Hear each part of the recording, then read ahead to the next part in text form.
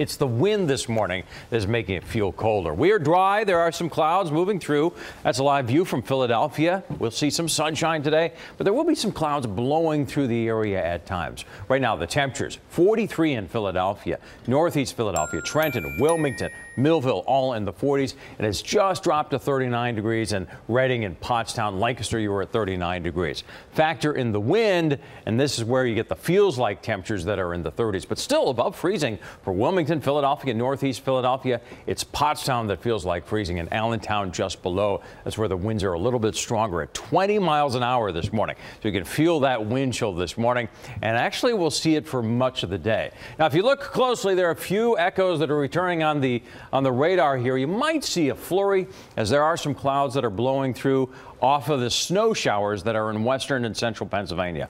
I'm not going to see snow showers. We'll see some of those clouds blow through, and we'll feel the wind. That's colder air that's blowing into the area. That snow extends into the Ohio Valley, even into the Midwest. Indiana is seeing some snow. That's cold air that's moving our way. So the temperatures will be dropping this weekend, but just back to normal January levels. And look at that. Pretty quiet nationwide, and we have no storm systems coming our way, not in the next week. So the weekend forecast, we'll see some sunshine and temperatures climbing into the upper 30s and 40s for most of the area Saturday and Sunday. It's the mornings that will be colder. It'll be below freezing in Philadelphia in the morning, and Sunday morning 20s to start with for most areas, and then turns even colder next week. So it doesn't look too bad for this time of year. 45 degrees, 31 in the morning on Saturday. The wind still be blowing on Saturday and Sunday. 42 the high. That's after a morning low of 28 degrees. The wind settles down, clouds move in, and it gets a little bit colder on Monday, just 36 degrees in the afternoon. A slight chance of some flurries on Monday.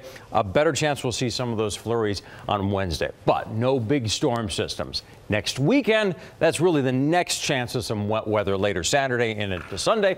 We could see a wintry mix in the area with temperatures next weekend in the upper 30s. Bill, thanks for